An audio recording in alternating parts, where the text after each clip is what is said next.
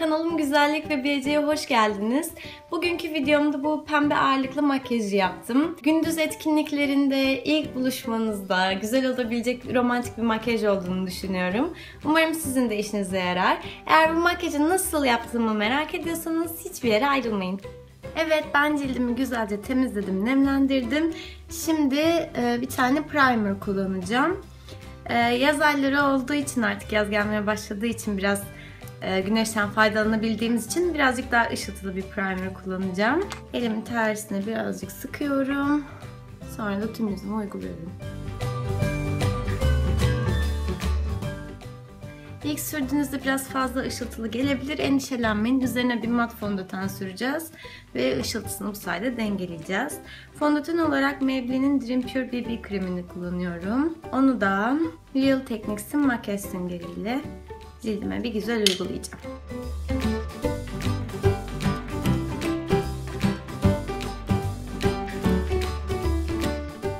Cilt makyajımın ağır olmasını istemiyorum ama yine de cildimin çok pürüzsüz olmasını istiyorum.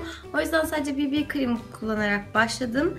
BB kremden sonra Essence'ın Stay Natural kapatıcısıyla şu cildimdeki minik kızarıklıkları kapatacağım. Sadece hemen üzerlerine nokta halinde koyuyorum.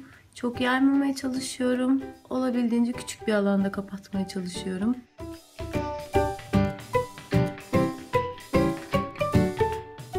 Aynı kapatıcıyla biraz da gözlerimin altını aydınlatacağım.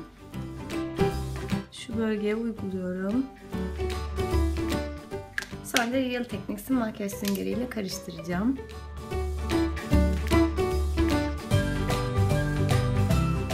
Göz makyajıma geçeceğim. Gözümün üstünü Wet n Wild'ın Coverall'undaki şu pembe kapatıcıyla aydınlatıyorum.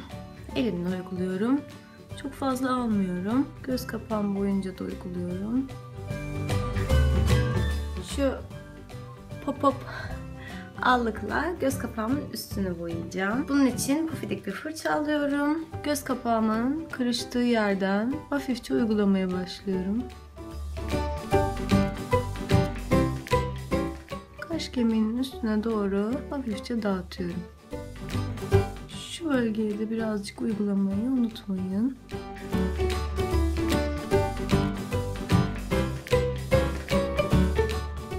Şimdi gözlerimin iç kısmını biraz aydınlatacağım. Balm Shady Lady paletinin Jet Setting Jennifer rengini kullanıyorum. Şu ince uçlu fırçamın ucuna biraz alıyorum. Gözlerimin iç kısmına şu şekilde uyguluyorum.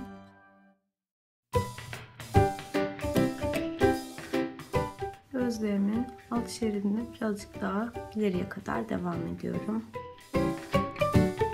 Daha sonra yine aynı paletteki Shameless Shana Shadow'u alıyorum. Onu da çok hafif hareketlerle gözlerimin dış kısmına uyguluyorum.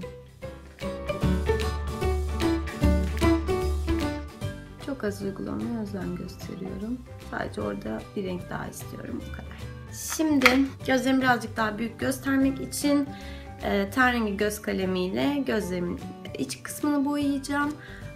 Bunun için de Rimmel'ın Scandaleyes göz kalemini kullanıyorum. Ve Maybelline'in One by One Rimmel ile göz makyajımı sonlandırıyorum.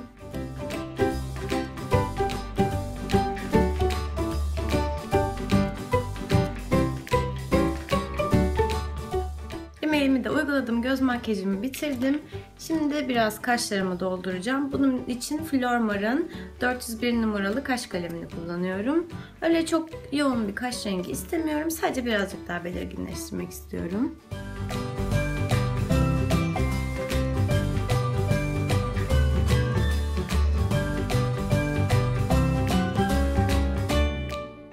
Evet, şimdi cildime pudra uygulayacağım. Maybelline'in Affinitone pudrasını kullanıyorum. Rengi Golden Beige. Bir pudra fırçasıyla tüm yüzüme uyguluyorum. Sıra geldi allığa. Allık için Essence'ın Silky Touch blush'ını kullanacağım. Bunun rengi neymiş? Rengini söyleyemedim. Etiketi soyulmuş. Kusura bakmayın. Dirty Works'ün allık fırçasıyla yanaklarımı çok az uygulayacağım. şu disco aydınlatıcıyı alacağım. Adı da çok komik, disco. Onunla elmacık kemiklerimin üzerlerine çok az aydınlatacağım. Ruj olarak da yine de Balm'ın Voyage paletindeki First Officer'la neymiş? First Officer'la kaptan renklerini karıştıracağım ve onları uygulayacağım.